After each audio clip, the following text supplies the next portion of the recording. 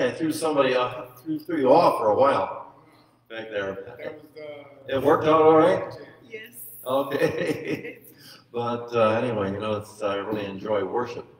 And greetings. And for all of you who will be listening around the world. Pour tous ceux qui vont nous écouter sur la toile internet. And for all of you here. Et pour tous ceux qui sont ici ce matin. Welcome to the latter rain of the Holy Ghost Church. À l'église la plus dernière saison du Saint-Esprit.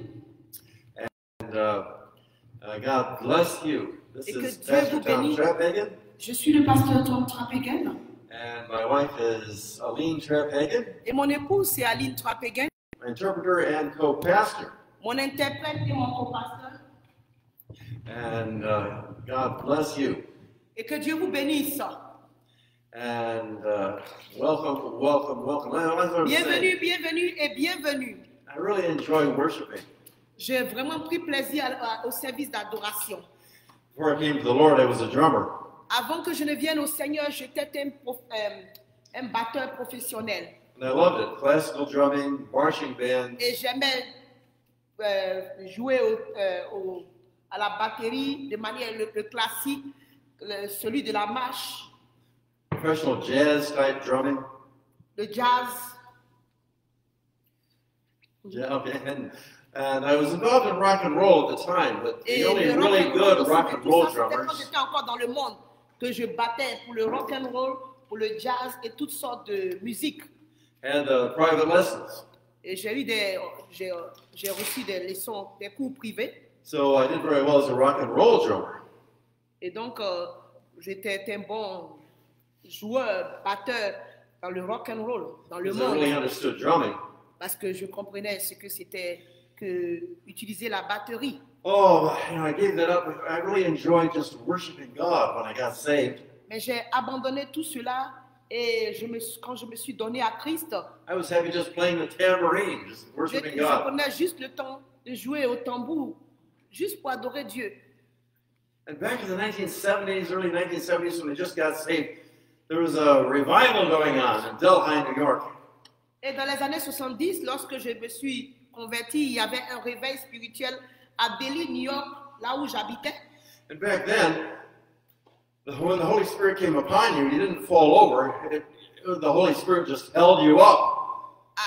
En ce temps-là, quand le Saint-Esprit tombait sur toi, tu ne tombais pas, mais tu étais debout. And over the years and decades, the Lord put me in situations where I could play drum solos for the Lord in church. I love that. Au fur et à mesure que le temps passait, j'ai commencé à jouer la batterie à l'église, non pour le monde, même pour le Seigneur. Amen. Amen. And you know, I just love worship. J'aime beaucoup adorer Dieu. And when we do it mostly a cappella, like we do here. Et j'aime aussi les a cappella que nous faisons ici. And maybe it was some recorded songs that we sing along. Et nous chantons, nous louons Dieu avec la musique déjà préenregistrée. Sometimes it's some of the best worship.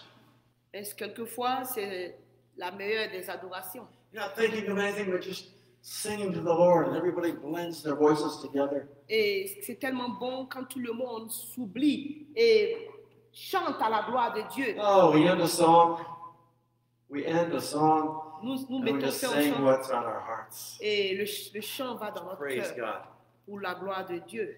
You know, it's really true. The Lord inhabits the praises of His people. He inhabits the praises of His people. Oh, car Dieu siège dans la louange. And you know something? Another form of worship is the Word of God. Mais vous savez que quoi? L'autre forme d'adoration est la parole de Dieu. Amen. And giving too. Et aussi donner. I'm not going to dwell on that too much. Donner à l'église. But you know, we don't dip into it unless we really need to. This is the church's money, and we certainly it's an act of worship for us to give to the 700 Club and to give here. Et nous aussi, it's a wonderful thing. Ici à l'église, nous soutenons d'autres ministères comme le Club 700 et pour l'œuvre qu'ils font et certains autres ministères. Et c'est aussi une forme d'adoration. Et j'aime. I love to worship God. J'aime by giving adorer the word. En passant du temps dans sa parole. Such a way that when I'm done, I want people to feel like worshiping. Et de telle manière que lorsque j'ai fini, Je voudrais que We're les applauding the gens Lord, which puissent happens se here. retrouver en adoration dans la parole de Dieu. And I love this congregation because you're eating up the Word of God. Et j'aime beaucoup cette congrégation parce que vous êtes ancrés dans la parole de Dieu. It's also a blessing to minister to those of you who will be listening through Et Facebook, c'est aussi YouTube. un privilège de partager la parole sur les airs. Well, we've been studying in Revelation. Bien, nous sommes en train d'étudier le livre de l'Apocalypse. And I want this to be an act of worship, just to praise God as we get into the Word. These are the very words of Jesus that He gave to John. Et je voudrais que cela soit aussi un acte d'adoration alors que nous sommes en train de parcourir les véritables paroles du Seigneur Jésus-Christ qu'il a données à l'apôtre Jean. And in Revelation chapter 2, Prenons nos Bibles, s'il vous plaît, dans le livre d'Apocalypse 2.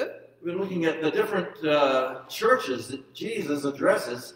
And there are churches like this all around the globe. Every one of them. Et aujourd'hui, You'll find them today. nous sommes en train de lire, nous étudions les 7 églises du monde. Et aujourd'hui, toutes les églises à travers le monde entier se retrouvent parmi les 7 églises. The first church was Ephesus. La première église était l'église d'Éphèse que nous avons déjà étudiée. They did everything right, Ils ont fait tout ce qui était bien, but they lost their relationship with God. mais ils ont perdu leur relation avec Dieu. And Jesus threatens to take away the candlestick unless they repent, Et Jésus-Christ fall in love with Him again. les a menacés d'ôter leur chandelier à moins qu'ils ne se répandent. And then there's Smyrna, Et après cela, on a étudié l'église de Smyrne, north of Ephesus. au nord d'Éphèse. And we studied that last week. Et c'est ce que nous avons étudié la semaine dernière. And Smyrna was about to undergo great persecution. Et l'église de Smyrne était sur le point d'être persécutée. You know, could you imagine in Pouvez-vous America, imaginer if you en can't get Amérique, your green card, si vous ne pouvez pas avoir votre carte verte, can't get citizenship, que vous ne pouvez pas avoir votre citoyenneté, you can't buy or sell, vous ne pouvez ni acheter ni vendre. you've got to fight for your next meal Vous devez vous battre pour votre prochain repas. just because you won't say that the government is Lord. Juste parce que vous ne pouvez pas dire que le gouvernement est Seigneur. They weren't saying Caesar is Lord. They were saying, no, Jesus is Lord. Les gens étaient en train They're de giving dire their lives. César est Seigneur. Et d'autres disaient non, Jésus-Christ est Seigneur. Et les gens disaient non, vous êtes des menteurs. Now we come to the city of Pergamum. Maintenant, nous venons à l'église de Pergame. And this was perhaps the greatest city of the whole area. Et Pergame était la plus grande ville de tout ce temps-là, de cette zone. The governor there was very loyal, of course, to Caesar. Le gouvernement de Pergame était très loyal à César. And they were about to undergo a lot of persecution themselves. They were undergoing it already. Et ils étaient aussi sur le point de traverser aussi la persécution. Now, before we read, let's pray. Mais avant que nous ne poursuivions la lecture, prions s'il vous plaît. Oh, Father God, Oh Père notre Dieu, move by the power of your Spirit. manifeste-toi par la puissance de ton esprit. As I step aside Alors que je veux me retirer and ask you to speak through me et te demander de parler à travers moi and show us what these words mean for us. et montre-nous ce que signifient ces paroles pour nous In Jesus' name, au nom de Jésus-Christ. amen. Amen. Revelations 2:12. Prenons nos Bibles dans le livre de Apocalypse chapitre 2 verset 12. And to the angel of the church of Pergamos write, Pergamum, you can see it either way. These things saith he, which hath the sharp sword with two edges. Écrit à l'ange de l'église de Pergame. Voici ce que dit celui qui a l'épée aiguë à 2 tranchants. Let's stop there. Arrêtons-nous là. It's Jesus speaking. Ici, c'est Jésus-Christ qui In parle. Revelation 19, it says when Jesus comes back on a white horse to conquer, Dans le livre de Apocalypse 19, Jésus-Christ reviendra pour conquérir. a sharp two-edged sword comes out of his mouth to judge. De sa bouche sortira une épée à double tranchant pour juger. The Bible says in Ephesians 6, we should take up the sword of the Spirit, La Bible dit dans Éphésiens chapitre 6 de prendre l'épée de l'esprit, which is the Word of God. qui est la parole de Dieu. And the sword in Roman days, it was a big sword. And it cut both ways. It was sharp on both edges. It could slice you in two if a tough soldier just went. Et dans le livre, à Rome, ils avaient ces épées à deux tranchants. Là. Lorsque ils veulent, le soldat veut vous faire du mal, il suffit qu'il lance ça. Cela vous découpe en deux. Hebrews 4:12. Hébreux 4:12. That the word of God is living and active. Nous dit que la parole de Dieu est vivante et active. Sharper than any two-edged sword. Elle est plus tranchante qu'une épée à double tranchant. It can divide our soul. Elle peut diviser notre âme. And discern what part of our soul is obeying God and what isn't. Afin de discerner laquelle des parties de notre âme est obéissante ou pas à notre Seigneur. And it divides our very spirit, very center of ourselves. Et cette division se fait par la puissance de l'esprit et elle est centrée sur notre âme. Our motives, our dispositions. Nos motifs et nos dispositions. Good or bad. Bon comme mauvais. You can cut the bone. Et même jusqu'à couper la moelle, les os. And even get down into the marrow. God understands jusqu'à la us moelle. thoroughly.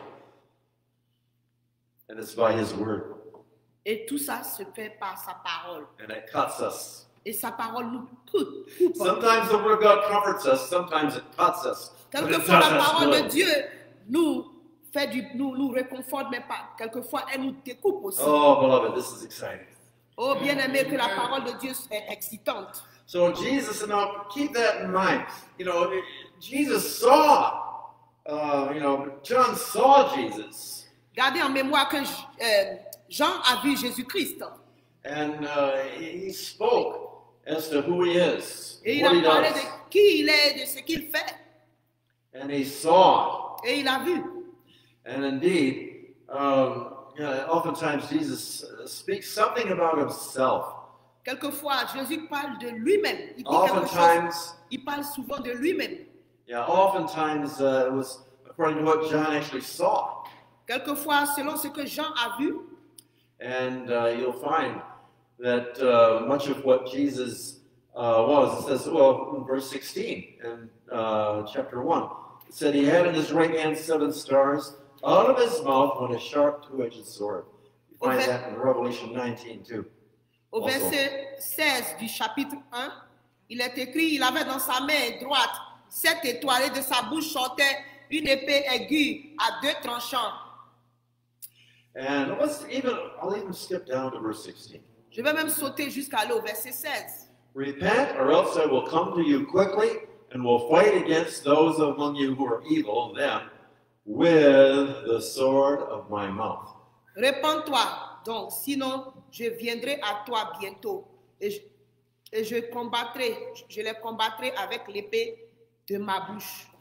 I wouldn't be very happy if I got a letter from the Lord. Je ne serais pas heureux si je reçois une lettre du Seigneur. And it said, I who have the sharp two-edged sword, I'm talking to you. Et qui va me dire, moi qui ai l'épée à 2 tranchants, je m'adresse à toi, Tom. Well, he says, verse 13, Mais il est écrit au verset 13, I know thy works, je sais où tu demeures. and where thou dwellest, where you live, Je sais que là, je sais où tu demeures. even where Satan's seat is. In other words, I know you've got it rough. Je sais que là est le trône de Satan. Remember, I said Pergamon is perhaps the most notable city of this whole group. Souvenez-vous que Pérgame churches are. est la cité la plus fleurie, la plus riche, la plus grande de cette époque-là. There was the city of Pergamon proper, Il y avait la ville de Pérgame elle-même. and then there was like another city. It was part of Pergamon, but it was way up on a mountain. Mais il y avait une autre cité de Pérgame qui était sur la montagne. And whenever they looked at the mountain,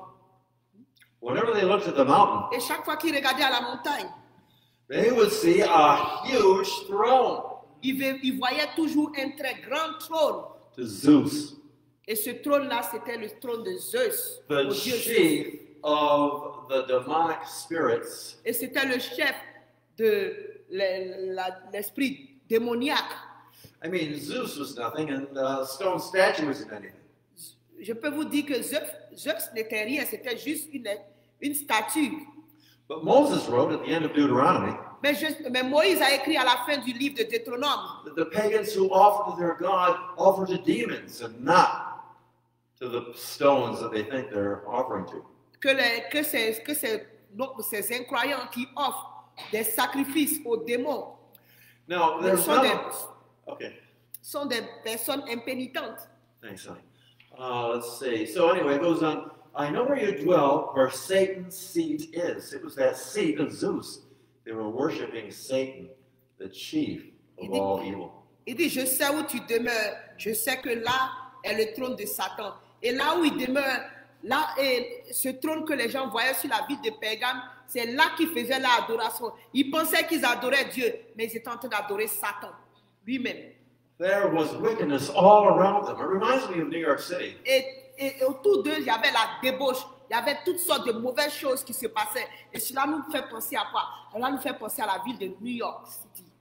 And Zeus's throne was visible to everyone up on top of the mountain. Et le trône, it's a great city up there within the city. Le temple de Zeus était sur cette montagne et il était visible de tous. When I walked around Manhattan many years ago, I could understand where I was by looking up and seeing where the Twin Towers were. See, that's south of Manhattan. So if I'm going north, I go this way. Donc quand par exemple je suis à Manhattan et que je veux me diriger, mon repère, ce qui me servait de repère, c'était les deux tours.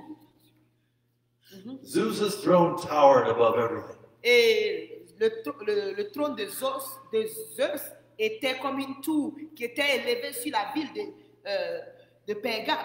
And Jesus says, and thou holdest fast my name. In spite of all this, you're sticking to my name. You're not compromising the faith. Et Jésus-Christ dit, tu retiens mon nom, tu n'as pas renié à ma foi. And has not denied my faith. Tu n'as pas renié à ma foi. Even in those days wherein Antipas was my faithful martyr.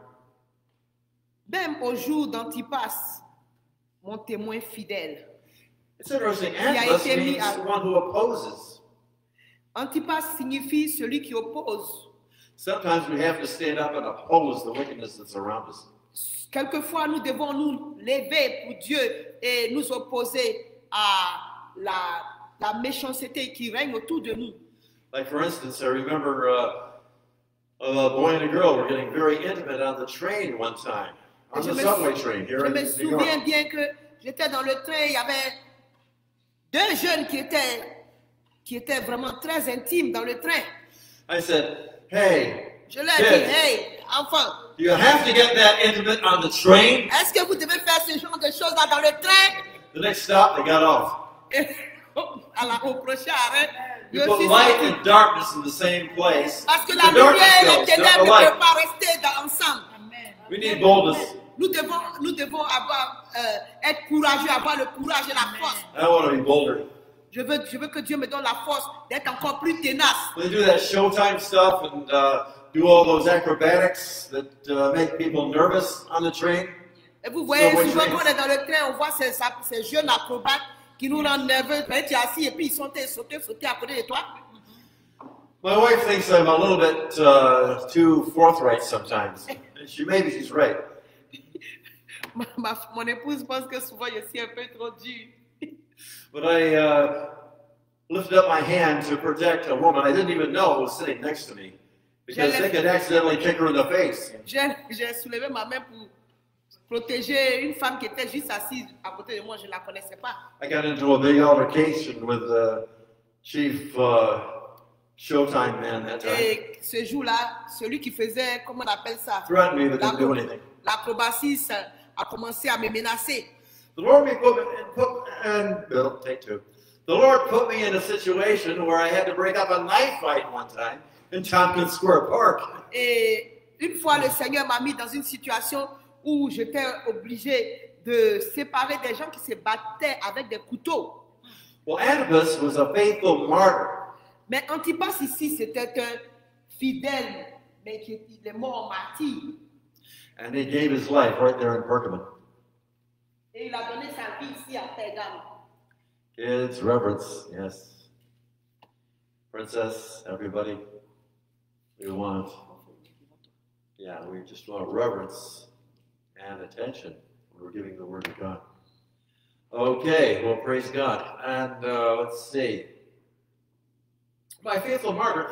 Martyr can mean witness. You know that the root word Un of martyr martyr peut is signifier martyr. aussi témoin. The word, and it meant witness, martyrs, but we get our word martyr from it. Martyr signifie témoin, mais le mot meurtre vient aussi du mot martyr. Because oftentimes, like in Pergamum at this time, Parce que souvent, comme cela se passait à Pergame en ce temps-là, people were being killed just for witnessing for Christ. les gens étaient simplement tués parce qu'ils rendaient témoin, ils prêchaient la parole de Dieu. We're going to find out later on in Revelation 14 and thereabouts. Nous allons le voir quand nous serons dans le chapitre 14 de l'Apocalypse. This persecution that has happened and is still happening in different parts of the world. La persécution se passait en ce temps-là et la persécution continue de se passer dans différents endroits de ce monde. Will happen all over the world. Mais cette persécution-là va bientôt se dégénérer sur tout le monde entier. Christians will be headed Les will be chrétiens beheaded all over the place. On va trancher la tête aux chrétiens They're not taking the mark. pour ceux qui ne vont pas prendre la marque de la bête. So Antipas was my faithful martyr with you, who was slain among you, where Satan dwelleth. Probably right at that statue of Zeus. Tu retiens mon nom et tu n'as pas renié ma foi, même au jour dont il passe mon témoin fidèle, qui a été mis à mort chez vous, là où Satan a sa demeure. Là où Satan a sa demeure, c'est là où il y avait le temple de Zeus. Now Satan has his headquarters in hell, but on earth his headquarters was Pergamum. Satan avait le quartier général de Satan sur la terre. Au ciel, c'était le quartier général de Satan. Au ciel, c'est, comment dirais-je, l'enfer. Mais si c'était en ce temps-là, c'était à Pergame. We can only guess where it is now. Et aujourd'hui, nous pouvons imaginer où le quartier général de Satan est.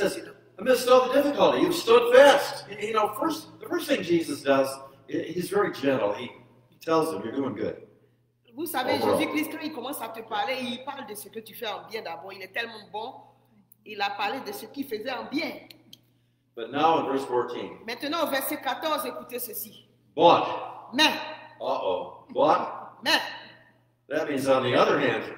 Mais. I have a few things against thee. J'ai quelque chose contre toi. It's Jesus speaking. C'est Jésus-Christ qui parle. Because thou hast there them that hold the doctrine of Balaam.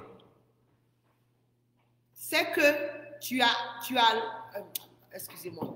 C'est que tu as là des gens attachés à la doctrine de Balaam.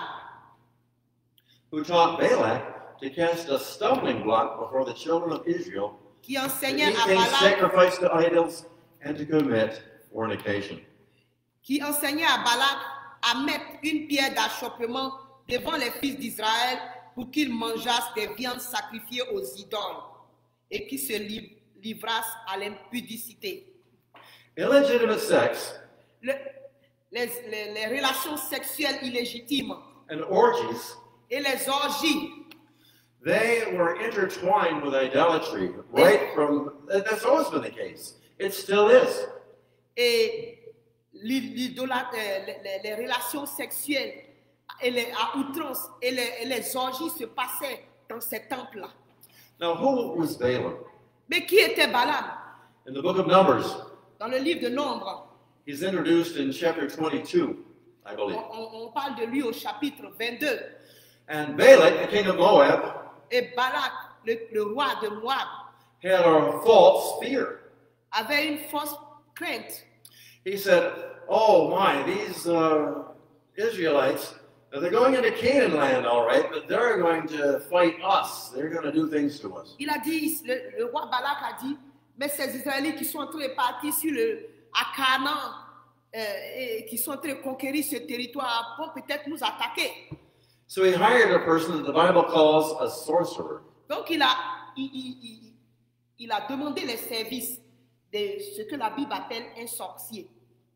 He says, "I want you to curse these Israelites. I want you to curse God's people for me." Il a dit, je veux que tu maudisse les hommes de Dieu, le peuple de Dieu pour moi. And he promises them a great lump sum Et il lui a of promis money, beaucoup goods. d'argent, beaucoup de biens. And Balaam wants to do it. Et Balaam était prêt à le faire. But God spoke to him and said, no, I have blessed these people. Don't you dare curse them. Et Dieu s'est opposé. Il a dit, non, Balaam, tu ne dois pas le faire. J'ai béni ce peuple. Et toi, je ne te permets pas de les maudire. So he reluctantly says, Balak, no, I can't do it. Et il a dit à Balak, non, je ne peux pas le faire.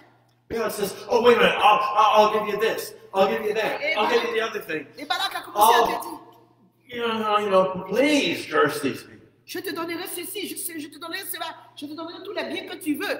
Satan was moving against God's Et people. c'était Satan, à travers ce roi-là, qui était en train de s'ériger contre le peuple de Dieu. Balaam goes to God again. Et Balaam Balaam goes to God again. va à Dieu encore.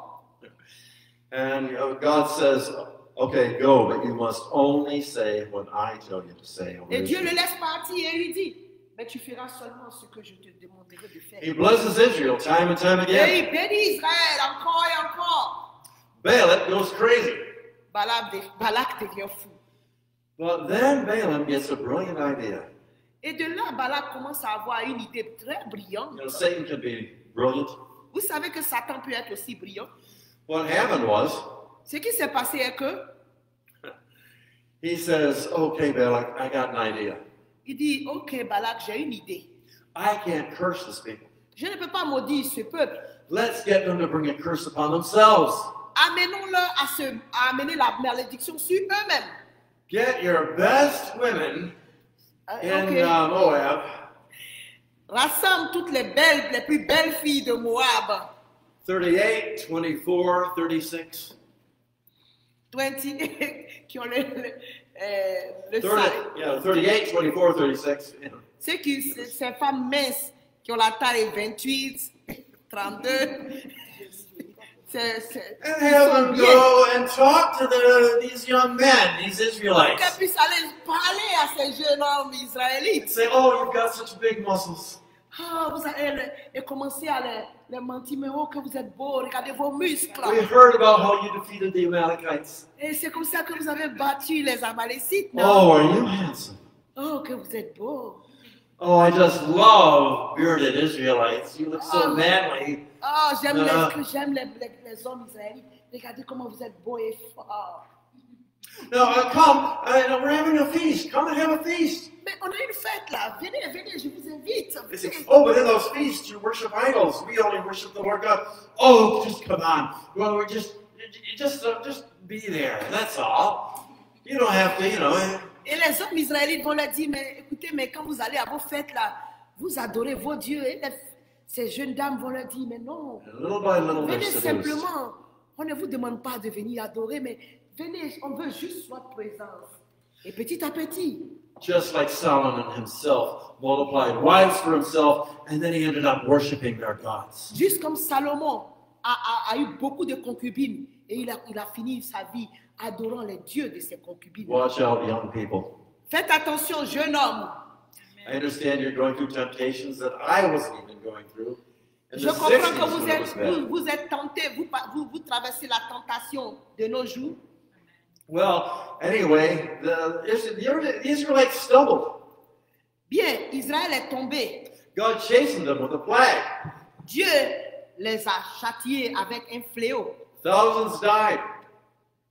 Thousands died. Des milliers de personnes sont mortes. But God still didn't curse them as a people. Mais He Dieu did not curse them. ne les a pas maudits en tant que personne. He got them to repent. Il les a amenés à la repentance. Then they all got together. Et ils se sont retrouvés ensemble. They fought Moab and the enemies, Ils Midianites. sont retrouvés et ils sont allés contre Moab, les Madianites.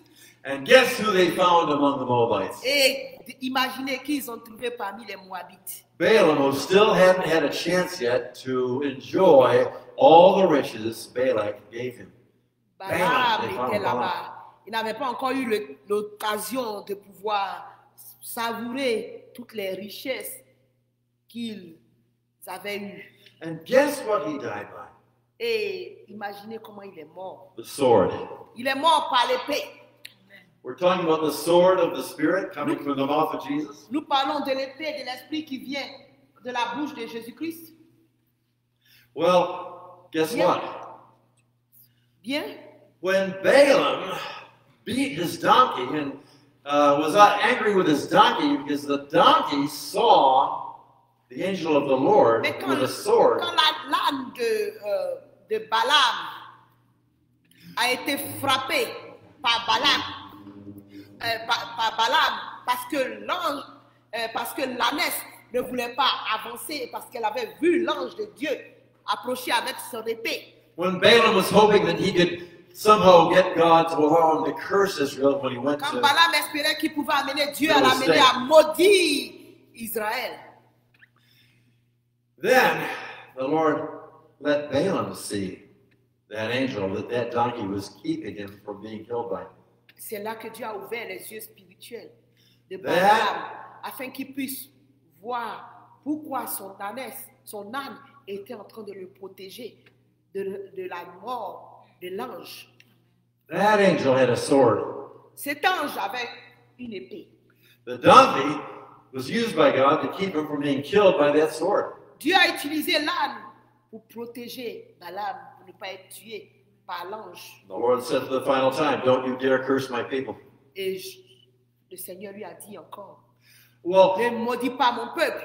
when Balaam finally got Israel to sin, Mais quand Balaam a amené Israël à pécher, what was his punishment?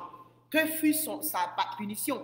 He not only didn't get to use all those riches Balak gave him, Il n'avait même pas encore eu le temps de savourer toutes ces richesses que Balaam lui avait données, Balak lui avait données. but he died according to, I think it's in chapter 31, verse 26. I'm not sure. Mais il He est died mort. by the Il sword. meurt au chapitre 31 A sword killed him. par An l'épée. Israelite sword. L'épée des Israélites l'a tué. You see, whatever you're trying to escape from, if you're not really going to follow the Lord, you're going to get everything you're running from. Je peux vous dire, bien-aimés, que tout ce que vous ne voulez pas avoir en vous éloignant de Dieu pour le suivre, vous l'aurez. I'll get money and the Lord won't mind. Oh, je voudrais avoir de l'argent, le Seigneur, ça ne va pas déranger mon I'll cœur. just get Israel to curse themselves. Je vais envoyer Israël, pousser Israël à se maudire. All the curse came on him.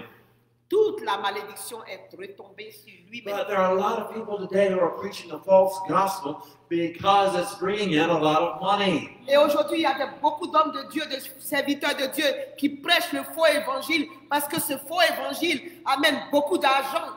They don't preach the cross. Ils ne prêchent pas la croix. They don't allow themselves to take the word of God in.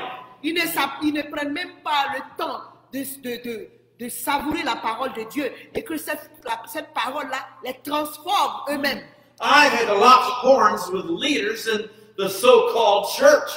Et j'ai eu même des problèmes avec des leaders de soi-disant églises. They want to tolerate the things the people in Pergamum were tolerating. Et ils ne toléraient même pas les choses que les gens de Pergamum ne toléraient pas aussi. And things like homosexuality. Les choses comme l'homosexualité. That's something Satan is really trying to infiltrate the church with right now. Et c'est quelque chose qu'aujourd'hui, le diable est en train d'infiltrer dans l'église maintenant. Watch out for that term culture. Et faites Satan's using attention it. à ce terme culture que Satan est en train d'utiliser. It's like Paul was just saying, like for instance in Romans 1, that lesbianism and homosexuality was bad because of the culture he was addressing.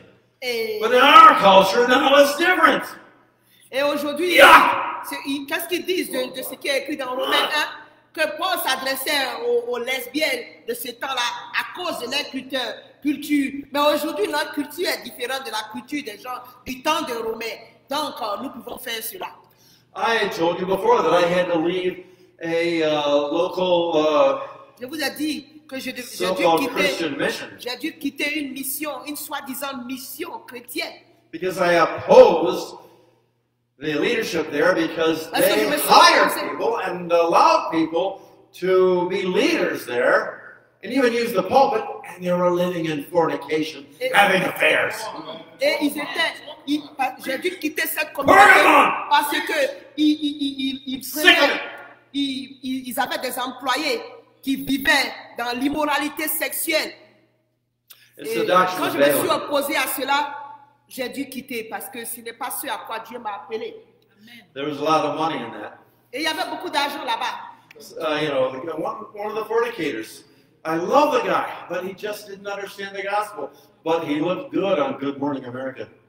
He brought in money to that mission. Il y avait ces personnes-là se font beaucoup d'argent. Feel sorry for him. I love it. Je l'aimais. J'aimais beaucoup de l'amour de Christ. C'est des gens qui sont applaudis sur la chaîne Bonjour Amérique. Parce qu'ils amènent beaucoup d'argent. Mais il fallait que je me retire. Amen. I was kicked out of a monastery in Illinois. J'étais aussi même dans un monastère à Illinois. The year 2000. En 2000. Why? Pourquoi? Because there was somebody there who was condoning homosexuality and abortion. J'ai dû quitter le monastère où j'étais à Illinois parce qu'il y avait des gens là-bas qui étaient homosexuels et qui étaient pour l'avortement. I opposed him and the abbot to his face, which of course je me suis you're not supposed to opposé do. à cette personne et même à l'abbé, celui-même qui était en charge de l'endroit où j'étais. In this monastery, I'm not kidding.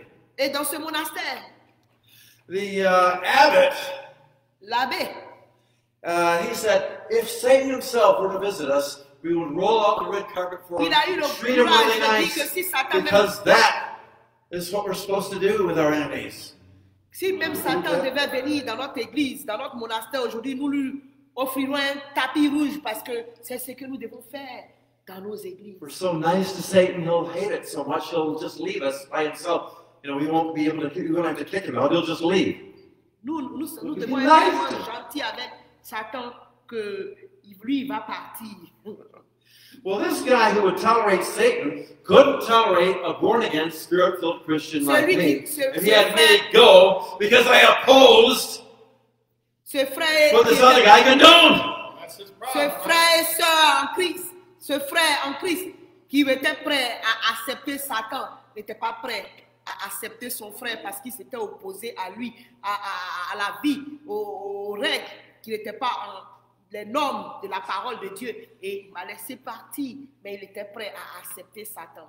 This guy I had to oppose was a speaker, and he was bringing in people and bringing in money, I guess. Et cette personne, c'était comme un représentant qui parlait au nom de cette association, de ce monastère, et cette personne était celui-là même, parce qu'il par ses discours faisait rentrer beaucoup d'argent dans le monastère. Balaam knew what brought in the money. Oh, Balaam savait ce qu'il allait faire avec cet argent. But it destroyed him. Mais cet argent l'a détruit. Amen. I'll tell you. Je vous le dis. We have to be willing to give our lives for the Nous true devons gospel. être prêts à donner notre vie pour l'évangile. And some so-called pastors won't give up a few people in their congregation. Et même certaines personnes dans certaines églises ne veulent même pas laisser partir quelques membres qui veulent partir parce qu'ils ne se sentent pas dans cette église. They'd rather disobey the word of God. Il vaut mieux désobéir. Ils préfèrent désobéir à la parole de Dieu. Just a casual reading of the word of God Juste comme s'ils lisaient la parole. will make it clear that God's moral law is for all time. Je vais vous rappeler que It doesn't aujourd'hui, change with la cultural loi morale changes, qui est dans l'église time or ne change pas. where you live on Elle ne earth. change pas comme les temps et les circonstances changent. La loi morale qui est écrite dans la Bible est la même hier, aujourd'hui et sera la même demain. Amen. Et elle s'applique à nos vies. Some so-called churches, they'll welcome things like transcendental meditation and yoga. Certaines soi-disant églises acceptent parmi eux la méditation transcendantale ainsi que le yoga. Even yoga exercises can open you up to demons. Même les exercices du yoga Demon peuvent vous faire indwelling. peuvent être une ouverture aux démons pour entrer dans votre vie. Bien aimé. You'll find idolatry there. A lot of it is rooted in paganism things that are just being welcomed into our Et il y a church. beaucoup Horoscopes. Il y a They beaucoup. come from hell. Horoscopes come from hell. L'horoscope vient de l'enfer. Amen. Amen. I have renounced my horoscope sign. J'ai renoncé à mon signe horoscope bien-aimé. It's no coincidence that back when I was a pagan and taking LSD, Ce n'était pas comme Rarely, quand I did. j'étais encore un païen et que je prenais la drogue. one of the many hallucinations I saw was my horoscope sign. Et lorsque j'étais vraiment très Demons. high dans la drogue, ce que j'ai vu, c'était mon signe horoscope. I have renounced, and I teach people and young Christians to renounce their horoscope sign. I renounced my horoscope J'ai sign. renoncé à mon horoscope et quand je faisais des délivrances, j'ai envoyé des jeunes hommes et femmes à renoncer à leur signe horoscope. And from now on, my sign is the cross, and I Parce tell qu'à partir them, d'aujourd'hui, from now on, mon your signe sign is the horoscope, c'est la cross. croix. Et si You don't Jésus, have c'est one. Christ qui vit en moi. Alléluia. But Balaam, you have people there in Pergamon who hold the doctrine of Balaam. People in the church who taught Balak to cast a stumbling block before the children of Israel. Listen, to eat things sacrificed unto idols. Mais j'ai quelque chose contre toi. C'est que tu as là des gens attachés à la doctrine de Balaam qui enseignaient à Balak à mettre une pierre d'achoppement devant les fils d'Israël pour qu'ils mangeassent les viandes sacrifiées aux idoles et qu'ils se livrassent à l'impudicité. The Bible says that an idol is La nothing. An idol is nothing. La Bible dit que une idole n'est rien And something offered to an idol is nothing. et quelque chose qui est offert à une idole n'est rien. If there's nothing else to eat, you're going to starve. You can say the blessing on it and eat it with a clear conscience. Si If tu you n'as have pas, faith. si tu n'as rien à manger puis à la nourriture qui est offerte à une idole et que c'est vraiment ton dernier, tu pries et tu manges. But the apostle Paul said Mais l'apôtre in Paul 1 a dit Corinthians dans 1 8 through Corinthiens, 10. 1 Corinthians chapters 8 through 10.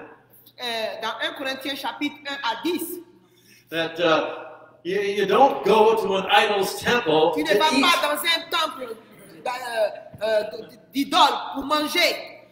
And he says, are we going to provoke God to jealousy? Are we bigger than he is? Allons-nous susciter la jalousie de Dieu? Sommes-nous plus grands qu'il est? There are some people who have Muslim friends who think, well, I'll be a good Christian. I'll go to their feasts and eat with them and rub elbows. Malheureusement, quand il y a la fête des Tabaski et les Ramadans, les moutons qui sont là ont été offerts à leurs idoles. Watch out. Et certains chrétiens, c'est là qu'ils vont, le jour de la fête des Tabaski ou de Ramadan, aller manger à la table de nos frères et sœurs musulmans. Some people who claim to be Christians but want to rub elbows with the world, they are like Balaam for money. Et beaucoup de nos frères et sœurs qui sont chrétiens, qui se disent soi-disant chrétiens, sont comme Balaam et à cause de l'argent, ils vendent leur âme.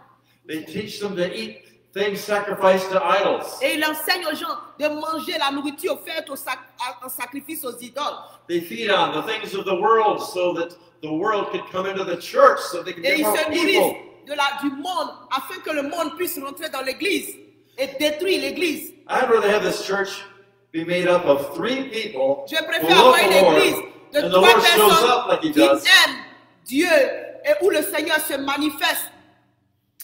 than to have a whole big coliseum filled with people, a lot of D'avoir une money, église remplie de monde et avec beaucoup d'argent.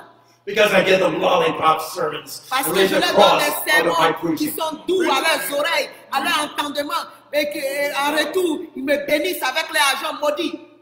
So, in that way, verse 15, so hast thou also them that hold the doctrine of the Nicolaitans, which things I hate. De même, toi aussi, verset 15, tu as des gens attachés pareillement à la doctrine des Nicolaïtes. The only things we know about the Nicolaitans, La seule chose que nous savons des Nicolaïtes, that they're relaxed in their morals. ils étaient vraiment relax dans les morales. Dans la And loi morale. the word laity, I understand, comes from Nicolaitans. Laïte vient du mot Nicolaïte. There are people up here, Il y a des gens ici, you know, the people with the big titles, and then there's the laity. et donc ils mettaient les gens qui avaient les titres, les beaux titres en haut. Et les plus petits étaient dans le peuple. Because of the laity, they just go to church and they live however they want to during the week. Et ceux qui sont en bas, les laïcs, ils vont à l'église, mais ils vivent selon leur mode de vivre qu'ils veulent pendant la semaine. But the most worldly Nicolaitans are the people up here. Mais malheureusement, ceux qui vivent selon le monde sont ceux qui sont plus élevés. And the laity down here become the pay and pray crowd. Et maintenant, ceux qui sont en bas, parce qu'ils n'ont rien, eux, ils deviennent maintenant le prêt. Jesus tells me in Matthew 23, Jésus me dit dans Matthieu chapitre 23, he says that I am your servant as your pastor. I'm not il me dit à above moi you. que je suis votre serviteur en tant que votre pasteur. Je ne suis pas au-dessus de vous. I'll be judged by a stricter judgment. Je serai jugé strictement. And my position among you Ma position parmi vous doesn't destroy the beauty of our equal brotherhood and sisterhood ne détruit together. pas la beauté du fait que nous sommes égaux en tant que frères et sœurs. And also you are ministers too. You can move with the gifts of the Spirit Et and vous êtes go out aussi des evangelize serviteurs and de Dieu. seal. Dieu peut vous utiliser puissamment pour l'avancement de son œuvre. The Bible says in Ephesians 4:11, leaders are to equip the saints for the work of the ministry. Et dans Éphésiens, You are the stars of the show, not me. dans le livre d'Éphésiens, Not us. Dieu veut que, Éphésiens chapitre 5 ou 6, que vous êtes la prunelle de Yeah, ses yeux, Ephesians 4:11. que les leaders doivent équiper les saints afin qu'ils puissent être des hommes qui peuvent être utilisés pour l'avancement de son œuvre, pour la gloire de son œuvre. So, or in that way, hast thou also them that hold the doctrine of the Nicolaitans, which thing I hate, says Jesus, the Lord. Verse 15. De même, toi aussi, I'm excited. Come on now. toi aussi, tu as des gens attachés pareillement à la doctrine des Nicolaïtes. Yes. The Lord's word is good, eh? La parole de Dieu est bonne. Well, he says, repent, Il dit, réponds-toi donc. turn around, Retourne-toi. go in a different direction. Change de direction, mon frère, ma soeur. Or else I will come unto thee quickly and will fight against them with the sword of my mouth. Sinon- Remember, Balaam was killed with the sword. Sinon, je Don't viendrai go à after toi with the sword bientôt when you think et je you're les cursing combattrai God's avec people ma like bouche. this. Souvenez-vous que Balaam a été tué par l'épée. So there are Balaams today. So there are Balaams today. C'est ce qui signifie qu'il y a des Balaam aujourd'hui dans l'église. We read about it in Jude and 2 Peter chapter 2 earlier. Nous avons lu cela dans Jude et dans 2 Pierre chapitre 2. Woe to those who go the way of Balaam. Woe to Malheur à those who go ceux, the way of Balaam. malheur à ceux qui prennent la voie de Balaam. Verse 17. Verset 17. Here's the end of the matter. Voici la fin. He that hath an ear, let him hear. Jesus said this all the time when he spoke in parables, remember the Gospels? Jésus-Christ dit He who toujours has an ça. ear, if you have ears, hear. He that hath an ear, let him hear what the Spirit saith unto the churches in John's day and today.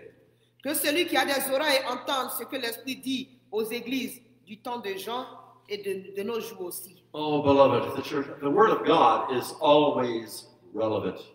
Oh, bien-aimé, la parole de Dieu est toujours importante.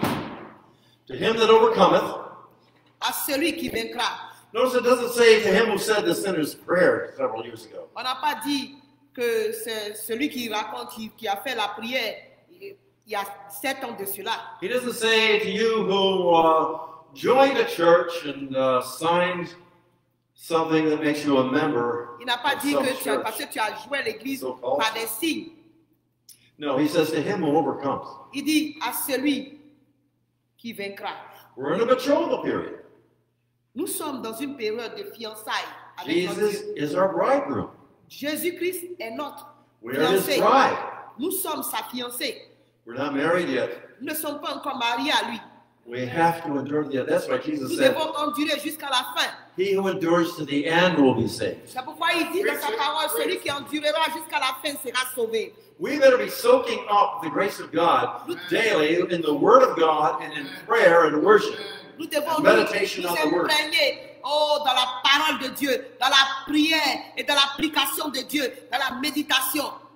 To soak up enough grace to endure the end Afin de and be pouvoir avoir saved beaucoup by de the grâce grace of pour God. pouvoir endurer et tenir par la grâce de Dieu. We can't do it in our own power. Nous ne pouvons pas y arriver par notre propre puissance. But he says, to him that overcometh, Mais il dit par celui, to him or her that overcometh, mais il dit ici, à celui qui vaincra, to the overcomers.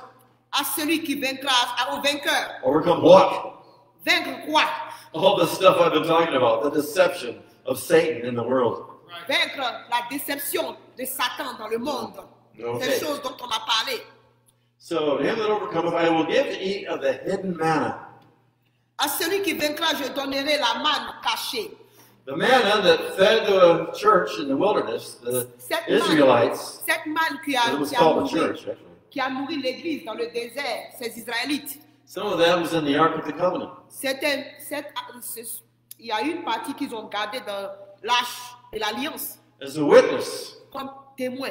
the man doesn't live by bread alone, but by every word that comes from the L'homme mouth ne of vivra God. pas point seulement de la parole, de la nourriture, mais de toute la parole qui vient, de toute parole qui vient de la nourriture spirituelle, la parole de Dieu. Jesus, the living word, Jésus-Christ, la parole vivante, said, I am the true bread that comes from heaven. il a dit, je suis le vrai pain qui vient du ciel. The manna only pointed to him. La manne que ne pointait qu'à lui. I will feed him with the hidden manna. I will feed him with the hidden manna. Je vous It's hidden in the nourrirai, Ark of the Covenant. je vous nourrirai de la manne cachée qui est dans l'arc de l'alliance. Because through Holy Spirit baptism, we are brought in a very real way to fellowship with Jesus, who is the Ark of the Covenant. Parce que par la Fed on the Word puissance of du God, Saint-Esprit, eating his nous flesh, sommes- drinking his blood. par la He's our puissance, life source. par la puissance du Saint-Esprit, par le baptême du Saint-Esprit, nous sommes amenés à adorer Dieu en esprit et en vérité. Nous ne pouvons pas le faire par nous-mêmes. Hope I'm not going too fast, honey, and messing things up. Are you doing okay? All right. I got excited. This is exciting stuff for believers. And to him that overcometh, okay, I'll give him the hidden manna. I will give him a white stone. Now, there are many interpretations of what that white stone is. I don't follow any of them. Je lui donnerai un caillou blanc. Il y a beaucoup d'interprétations, mais moi, je ne suis pas ces interprétations. But Jesus is our bridegroom. Mais Jésus-Christ est notre I fiancé, notre époux. understand that they could give a white stone or maybe a diamond, and they'd have a name engraved on it. Et je comprends que ce caillou blanc, c'est un diamant. Et votre nom est écrit sur ce diamant. Oh, some husbands and wives have names for each other that they only use in private with each other. Et certains hommes et femmes mariés, bien sûr, ont des petits noms qui se donnent, qu'ils utilisent seulement en privé. Oh, white speaks of purity. Oh, la couleur blanche parle de la pureté. And intimacy with Christ as Et an individual. l'intimité avec Christ en tant qu'individu, pardon. We don't only interact with God together, beloved, but we should have a personal history with God where only He and us know what it's like. Ok. Just C'est vrai que nous Him nous and the retrouvons. individual. The Lord and the individual. C'est vrai que nous nous retrouvons en groupe dans l'église pour prier. Mais je vous encourage, bien-aimés, à avoir une relation personnelle avec Dieu et avoir une histoire avec Dieu, un témoignage avec Dieu que vous et lui seul connaissez. Amen.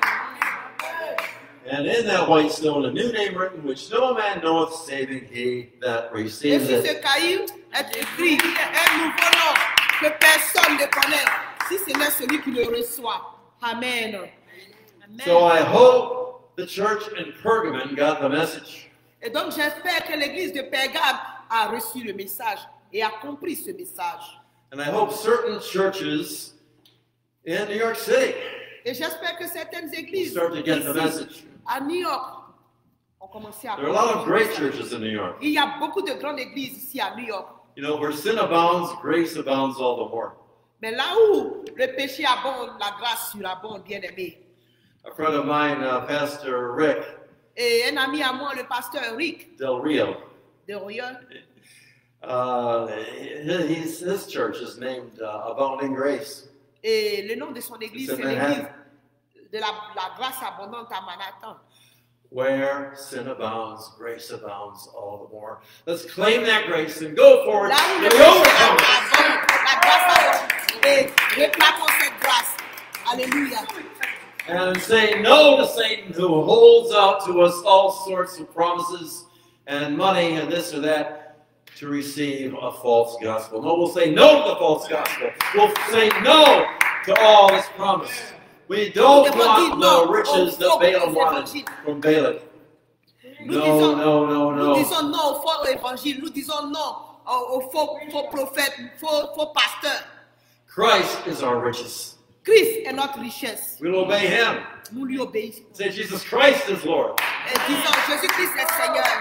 Even if it costs us our life like it did Même si Antipas. cela doit nous coûter notre vie, vivons pour lui. The faithful witness, the faithful martyr unto the Lord in Pergamum. Soyons des témoins fidèles, des martyrs fidèles juste à notre Seigneur jusqu'à la mort. Amen. We'll end it there. Alléluia.